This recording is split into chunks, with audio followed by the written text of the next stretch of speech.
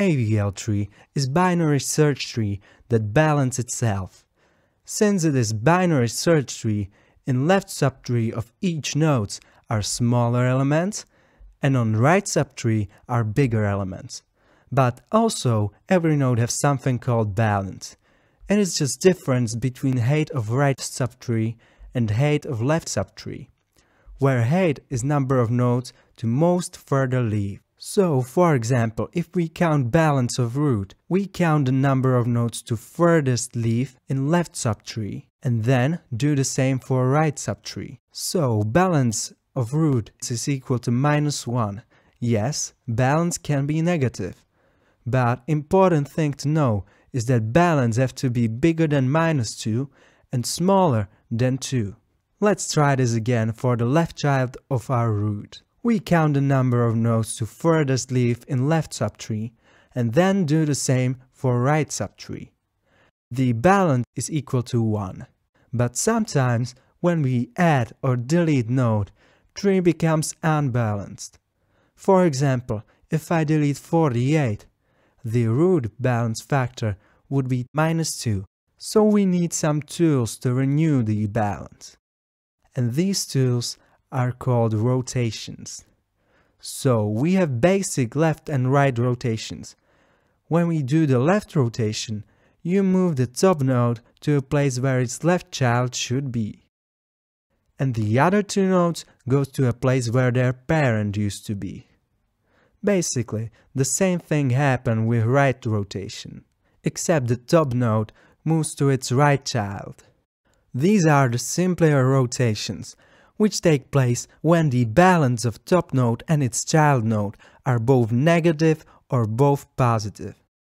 But when these balances have different signs, double rotations take place. As you can see in this example, top node have balance of 2, and the node under have balance of -1. So we apply right rotation on second and third node. This will result into this, and we will solve this by simple left rotation. And the last rotation takes place when the top node have balance of -2, but the node under have balance of 1. This rotation is called left-right, so first we rotate 2 and 3 to left, get this, and apply right rotation. I skipped over the cases where these nodes have childs. In the left rotation, it's pretty simple. We just take the left child of 2 and set it as right child of 1. Every other subtree stays the same. Pretty much the same happens with right rotation. Only now we are talking about right child of 2, and we will set it as left child of 1. Let's look at double rotations. As before, when we do left-right rotations, we first rotate node 2 and 3. And since it is just simple left rotation, the B subtree will become right child of node 2. And after that, we have only simple right rotation, and I showed you before how to do that. The right-left rotation is the same, just in different directions. So we rotate node 2 and 3 to right, and in this case subtree B becomes left child of node 2.